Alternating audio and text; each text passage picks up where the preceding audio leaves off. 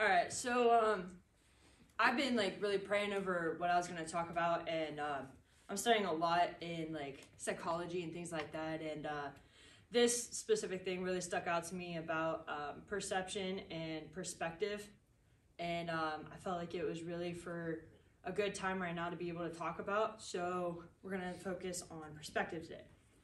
So the framework in which we view ourselves, others, in this world, it's all determined by the lenses that we put on. So according to the Webster's Dictionary, the word perception is described as the awareness of one's environment through physical sensation. So in other words, it's a view that's based upon what our senses are able to do. So what we can hear, what we can see, what we can touch, smell, taste. And perspective in the same dictionary is described as the aspect in which a subject or its parts are mentally viewed, or it's a view of things in their true relationship or their relative importance. So it's also, perspective is also influenced by our beliefs and our experiences, our past experiences. So these are really important. So we have two sets of views that we can see the world. We have a worldly view and we have a godly view. Those are our options. So we need to take caution in the lens that we see through, because it can affect our view in either a positive or in a negative manner. So I decided to use my glasses for an illustration. I thought this was really cool. So I want you guys to think of putting on a pair of glasses. For those of us who have glasses, or those of you who don't, I want you to think of a pair of glasses. So these are a set of lenses, and they're intended to give us a very clear view of how we're supposed to see life. It gives us the ability to see color more clear. It gives us a more clear picture when without glasses, things can be distorted. They can be looked at as different or skewed. So if your vision's bad, things will be blurry, they'll be out of place, they'll be discolored, and they're not going to be as they should be. They're not going to be their true form. But when we put on our glasses, this is where caution takes place again. Because what if you put on somebody else's glasses, right? You're not going to be able to see clearly because you're looking through somebody else's lenses. You're looking through somebody else's perspective. And that's not the perspective, that's not the view that we're called to have. It gives us still the distorted view, then things still don't make sense. However, if we put on glasses that are for our prescription or that are clearer and they're true, it gives us a clear view of clarity, and it clears out all debris of confusion, right? So the same is for our perspective. We have the option to view things as the world sees it, which is based on what the world says is true and what the world standard sets for us. Or we have the option for godly perspective, which is what the standards that God sets for truth. So I think about how the world tells us that people should look a certain way, they should weigh a certain amount. It's popular to be so tall. You should have a high IQ. You should dress this certain style. The world sets standards for us, and that's how the world tells us we should view things. But God sets standards for us as well in the Word of God, and He tells us how to view things. He gives us the fruits of the Spirit. That's how we're to treat others. That's how we're to see others. As Josh talks a lot about having value, putting a 10 on people's foreheads, and having that proper view of ourselves, of others, and the world around us. So I want to talk about what things shape our perspective. So the things that shape our perspective can be from music that we listen to. It could be from movies that we watch often. And it can even be things from social media that even shape our perspective. And as mentioned before, it can be from our past experiences. It could be from things that have been trauma. It could even be positive things too. It's not just negative. As well as our personal beliefs. So when I was studying this, I was thinking, well, how exactly do these things affect me? Because when I think of music and stuff, I hear a lot of people say, well, it doesn't really affect me. It's just something to watch, or it's just something to listen to. It's just entertainment. But the thing is that these things really do twist our view very often. So with music can affect our moods. If you listen to a sad song, what do you become? You become sad, right? If you listen to a happy, upbeat song, what do you become? Happy. So the lyrics also have a powerful influence with our perspective as well. So I want you to think about a song that you guys like. You absolutely love it, and you could even sing it and play it in your head or hum to it. Those songs, we remember those things because the lyrics touched us. The lyrics, the words, mean something to us. It's a relation that we have with it, whether it's through emotion or if it's through a past experience.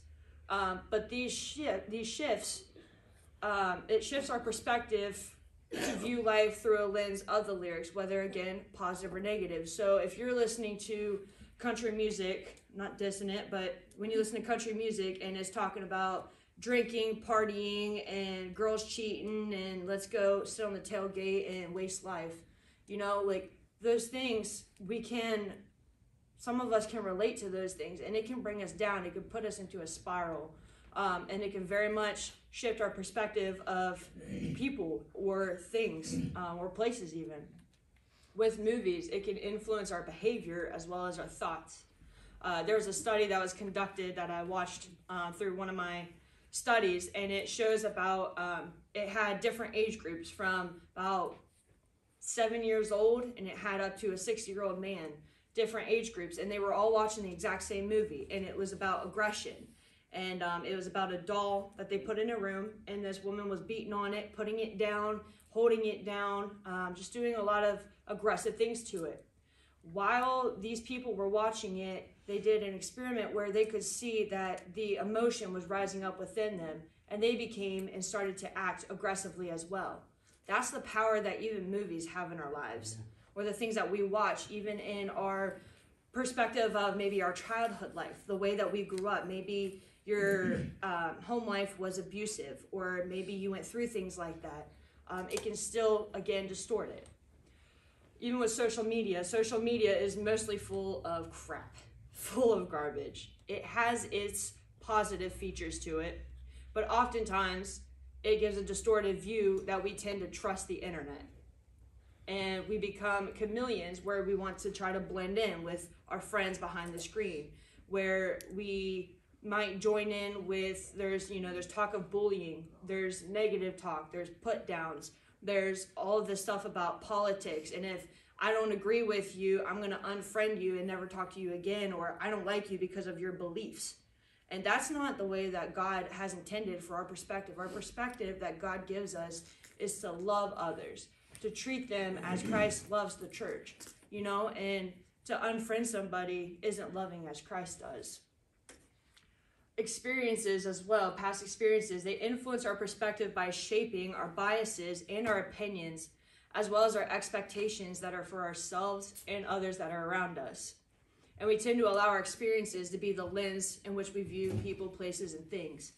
I'll even give you all some examples. Like, I was thinking of these, and they were kind of hard to be able to talk about honestly, but I've had different experiences in each and every one of these categories, to be honest. And with even the church, the perspective of the church, I went to church most of my childhood. I was in and out of different denominations and things, and I was done very wrong by some church members. And it was because I made a choice to buy drugs off of people who I thought were Christians, and I was done wrong. I was robbed. I was just done very dirty. That gave me, I put on the lenses. That influenced me, but I chose to have the wrong perspective, and I started to view the church as, they're going to do me dirty. They're going to do me wrong. They're going to treat me a certain way. They're going to diss me if I dress a certain way. And I began to have a very distorted view of the church. Even with my perspective of God, I grew up in a home that there was no dad. Dad showed up maybe 5 times in my life, and it was a hi bye to my mom. I wasn't really talked to. That gave me a really distorted view, as well as the abuse that I had went through. I had a very screwed up view of men. And even with that, I had a very skewed up view of God, because when people said God the Father, my vision, my view of Father was very messed up, very hurtful. I didn't see God as the faithful one that was talked about or preached about. But I had to learn how to switch my perspective. I had to learn and grow and read about God, study who my God is. And when I learned that he is loving, when I learned that there are promises that I can stand on, that he loves me, he'll never forsake me, those are the opposite things that I grew up thinking, you know? And I had to learn, and I also had to believe in truth. I had to get from this to this. And that's what made the biggest difference for me.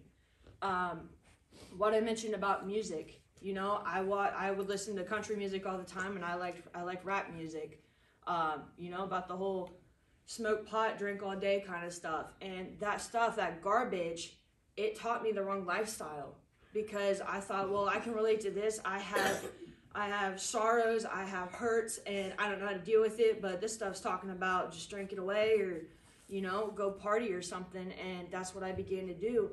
And my perspective was skewed again. I even think about something silly like watching crime shows, you know, NCIS and stuff like that. You know, you ever get those thoughts sometimes where it's like, man, I could totally get away with that, you know, or man, I bet I could rob a bank. Things like that. That's it. Again, it just distorts our view, and it can revert us back to old behaviors as well. So you ever hear the saying that says garbage in, garbage out? It's absolutely 100% true, because the stuff that we put in us, positive or negative, that's what's going to come out. You know, I know I was thinking when I was saying this about how you taught about thoughts become words, words become actions, actions become lifestyles. You know, it does. It starts in the mind, and what we put in, it can affect our thoughts. We have to be very careful with those things. But this is our goal as us being Christians. This is our ultimate goal, is to have a godly perspective. So what is a godly perspective, right? So God calls us to have this kind of perspective. It's a divine perspective that means seeing things the way that God sees them. So when we have a heavenly perspective, we see the world through his eyes, and we make decisions that are according to his will for our lives. So we are on this earth, but we're not of this earth. And in this world, but not of this world. We are called to live above reproach. That means we're not to be a part of this world. We're in it, but we're not to live like it. So we live in a world and we operate in it, but we're not made just for this world. We're citizens of heaven. We're his heirs. We're his royal priesthoods. And eternal life awaits us. There we go. So when we start understanding and receiving our identity the way that Christ has for us, it's so much easier to have the right outlook on life. Yeah. So again, we have to learn about the God that we serve. We need to learn about his characteristics. What is God? Guys, throw some stuff out that you think God is. Loving. Loving. That's right. Kind. Gentle. Mm-hmm. Gracious. Amen. Merciful. Amen. Yeah, and he's all those things. He's faithful. He's just. He's forgiving. He's kind. He also disciplines those that he loves. You know, he's got so many different promises for us. And when we learn who our God is, we learn about who we are as well. Just like we just read about, like, we're his heirs. Like, we're inheriting the kingdom of God. Like, I don't know how much, like, that makes me excited, quite frankly. Like, I'm excited for eternity with my God, with my dad that's in heaven. And when I learn about who my God is, and I learn about who I am through him and because of him, I'm made righteous, I'm made pure, I'm made clean. And that's what my perspective is. When I shift my perspective from worldly to godly, my perspective is pure, my perspective is clean. Now I can choose to put back on those lenses of the past. I can choose to put back on those lenses of old behaviors and old habits that I used to have. But when I choose to have a godly perspective, I have the correct outlook on life that God intended for me to be able to have. So to develop a godly perspective, we gotta first know his truth. And we need to believe that we are created in the image of God. That means he instilled in us the things that he has for us. I think about in Genesis, in the very beginning, when he created mankind, when he created all of the earth, what did he say after everything he created? It is what? Good. It is good. That was his intentions. That is his intentions. It is good. It's not bad. It's not screwed up. God intended it for good. When Satan came and things started getting skewed and the fall of man happened, things became sinful and we live in a sinful nature. But again, we have a choice. What perspective are you guys going to put on today? What lens, what framework are you choosing to look at this world through?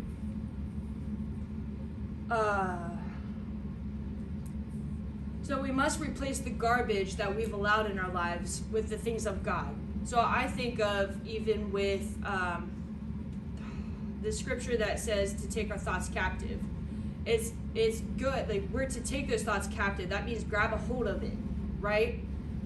And give it to God. We have to release that. We have to replace that with something that's truth. We have to counter that with something that's truth. So, for example, we need to surround ourselves with like-minded people that are in our lives. Surround ourselves with the right people, equally yoked people. People who are running the same race towards the same prize that we're running towards. We need to listen to godly music that edifies, it lifts our spirits, it lifts our minds, it lifts our heads, and it brings glory to God. I believe for every one of you, as well as myself, that we want to be able to please God with our lives in everything that we do, every aspect of our lives. I want to do everything to bring glory to God, and we need to watch movies that portray truth, that portray healthy behavior, that portray the fruits of the Spirit: love, joy, peace, patience, kindness, goodness, faithfulness, gentleness, self-control. All of these.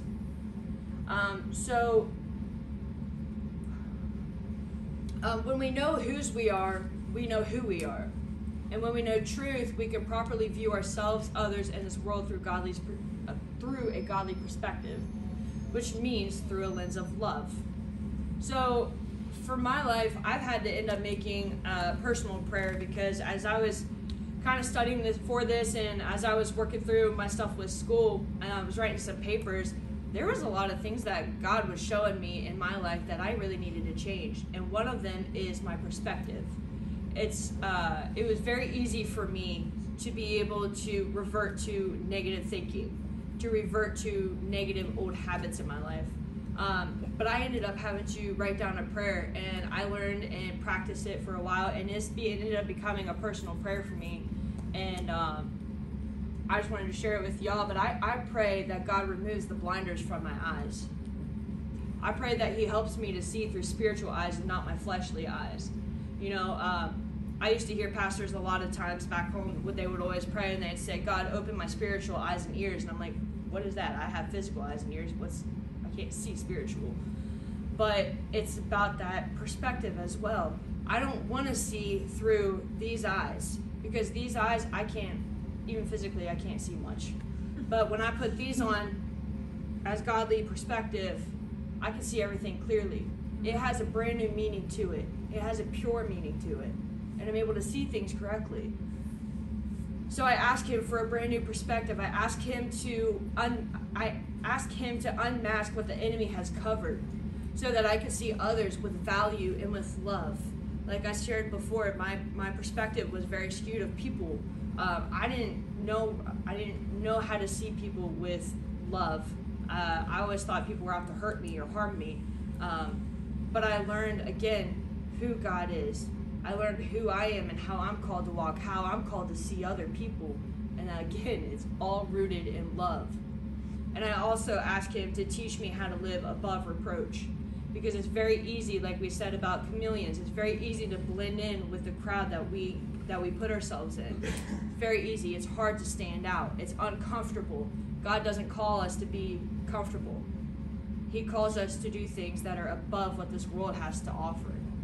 And we're not of this world, but in this world, I want to learn how to speak truth and how to share it with others, so that way we can learn to see through the same thing. You know, the Bible also tells us we're to have one mind, one accord. It's hard to be like-minded, and it's hard to be of one mind when we all have a different view. You know, meaning that if we're not looking at things in the right perspective of truth and seeing it how God laid it out for us, it's going to be hard for us to be of one mind and one heart. So this is where I have a lot of scriptures. So this portion is scriptures that will help us to improve our perspective of life. So 2 Corinthians 4:18, these are all from the New International Version. So 2 Corinthians 4:18, it says, "So we fix our eyes not on what is seen, but what is unseen. Since what is seen is temporary, what is unseen is eternal." So where we focus our gaze determines the kind of perspective that we're going to have. So if we keep our eyes on God, our Heavenly Father feeds His children with wisdom and with strength. God reminds us to look up and ask for His divine perspective. For we have been given the mind of Christ, and His blessings are always ready for us and waiting to be released. It's up to us if we're going to grab a hold of that. That's good. The next one's Isaiah 55:8. It says, "For my thoughts are not your thoughts, neither are my ways your ways. Neither are your ways my ways, declares the Lord." Isaiah 55. So what we see in this world is the here and the now, right? Sometimes it's unsure. It's hazy and it's confusing. But God sees from the beginning until the end and the complete total picture. We can trust His righteousness and His will for our lives. God sees the whole big picture. He wrote the story from Genesis to Revelation. He knows everything from beginning to end. That's what He is. He is beginning to end. We only see parts of it. So when things in your life seem out of control, I want you to remember this. He's not done writing your story. He's not done yet. That's true. We do not trust we do not just trust Christ, but His love for us too.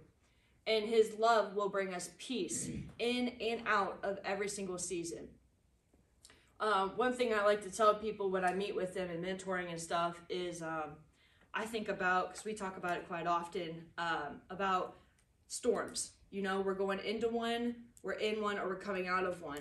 And one of the biggest things I've learned for myself that I've discovered, and it really truly helped me, and it still helps me to this day to be able to get through things, is whether I'm in one, when I'm going into a storm, I remember that God promised me overwhelming victory. I have victory to overcome this storm. Amen. When I'm in the middle of a storm, I remember I still have victory.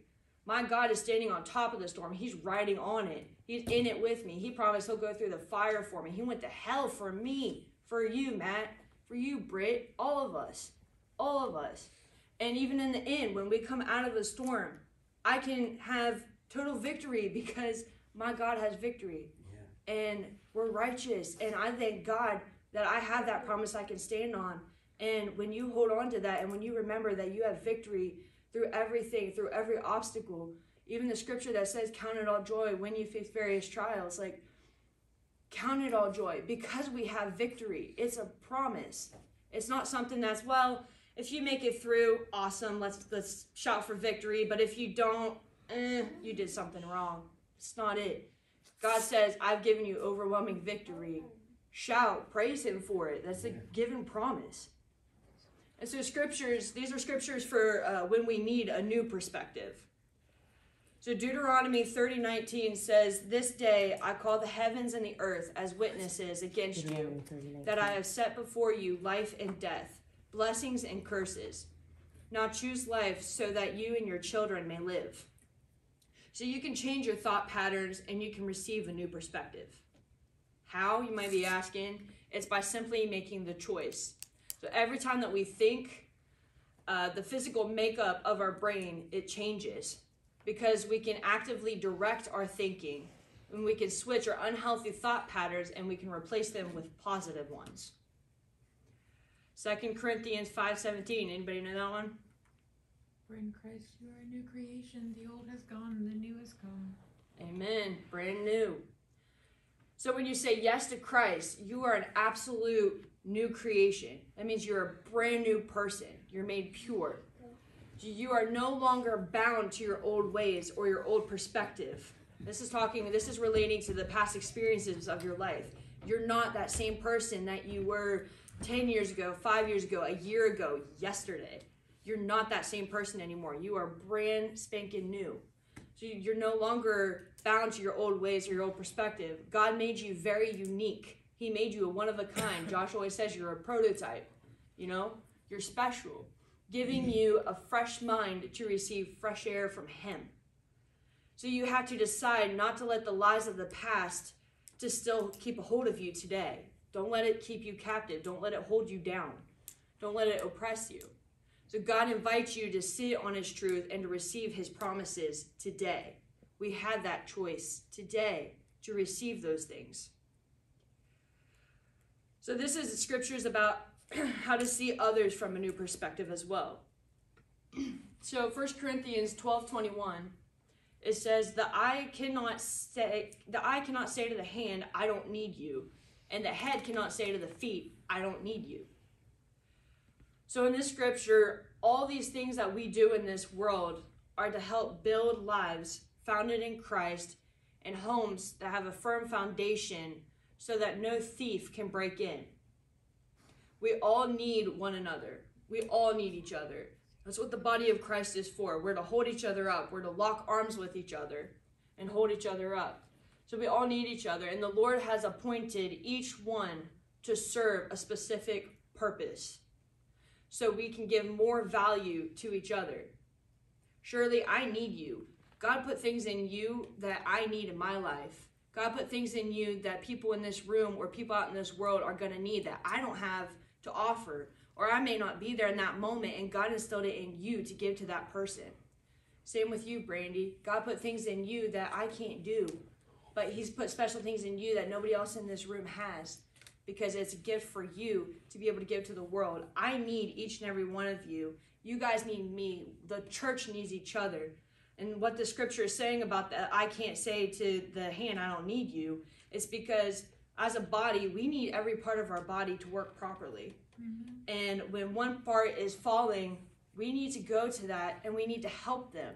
We need to brush them off, speak truth into them, speak life, help them to get on their feet, lock arms, and keep moving forward towards that prize.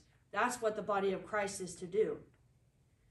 And then lastly is the scriptures on eternal perspective. So Galatians 1:10, it says, am I now trying to win the approval of human beings or of God? I'm not going to lie to y'all. When I read this first part, I had to swallow some pride because I tend to be a people pleaser and I forget the one that I'm supposed to be pleasing overall. So am I now trying to win the approval of human beings or of God? Or am I trying to please people? If I were still trying to please people, I would not be a servant of Christ. Ouch. Right? Ouch. I had to swallow that. So we must ask ourselves, am I attempting to seek God's approval or that of other people around me? Or am I attempting to gain approval from other people? Is our hope in God's kingdom or is our hope in this earth? Where is your hope placed today? So the truth is that we sometimes forget that this is not our home. This is not our home. We should not let shame hinder us from going back to God. And we are called to be his beloved. We are blessed and our hope needs to be fixed on him. Our hope is found in him. So in closing, I want to ask you a few questions. I want you guys to self-examine right now. What lens are you viewing yourself through? What lens are you viewing others in this life through? What is influencing your perspective right now? Is it the hurts? Is it past experiences? Is it worldly truths that have skewed your vision? But I want you to ask the Lord this morning to remove these things that have blocked your clear view that he has for you. God created each of us to have value and to have love and we have the ability. We've been given the ability to know truth. So let's ask him today to help us to shift our perspectives from a worldly perspective to a godly perspective. So let's go into prayer. Father God, I just thank you so much.